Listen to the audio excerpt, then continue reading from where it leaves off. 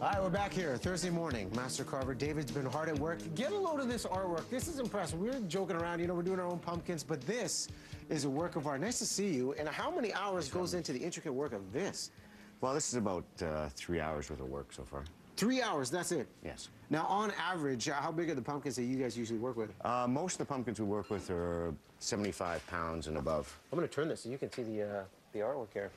Sorry, 75 pounds is what you said? And above. And above. Yeah, so. And where's the best place to get the best pumpkins to carve? Well, most people get garden variety pumpkins, yeah. Which is the type that you have here. Mm-hmm. These are called Atlantic Giants, and there's a number of growers in the valley and so on that are growing these pumpkins. And I think we have some photos of some of the amazing work that you've done on average. I mean, you spent 3 hours on this one. Take us through this guy. How long does it take to come up with some of this? This werewolf scene actually was carved all the way around. It was about a 300-pound pumpkin. This was about 12 hours worth of work. Unreal. Unreal. And this one here? It was about 3 hours. So how do you even approach this? Are you working with a stencil off the get-go, or what's the procedure in getting it to look like that? Well, what I do is I look up research material. You know, there may be something that fits with the way the pumpkin's shaped. Yeah. And then I usually draw it on and then start carving from there. And there's a big exhibition going on in Metrotown for people that want to see stuff? Metropolis and Metrotown in the Grand Court. Yes, we have a big exhibition of giant pumpkins there.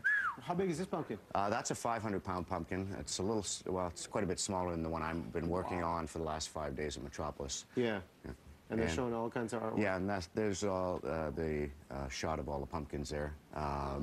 We've quite a few have gone now, but we've got quite a few still down there, and then we've got the 2 giants that we're working on.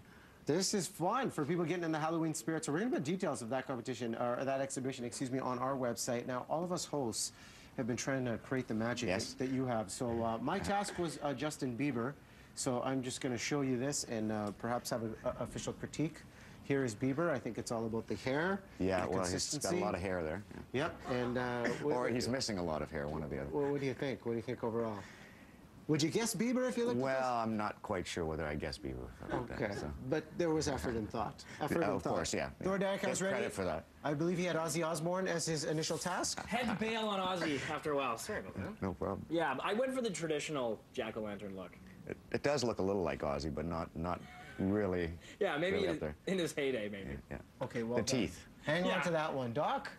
Doc's masterpiece is up. I wasn't sure if he'd have enough time to get it done, but he delivers, and let's see the final product. David, your thoughts?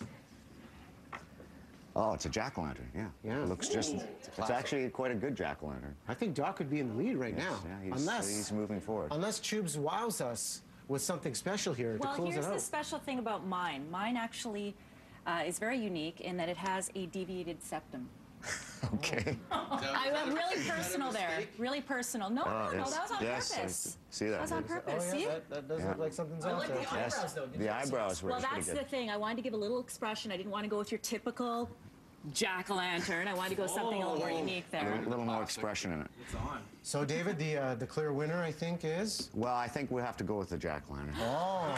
You're a traditionalist. You're a traditionalist. Oh, nicely done, Mark. I'd just like to thank all my...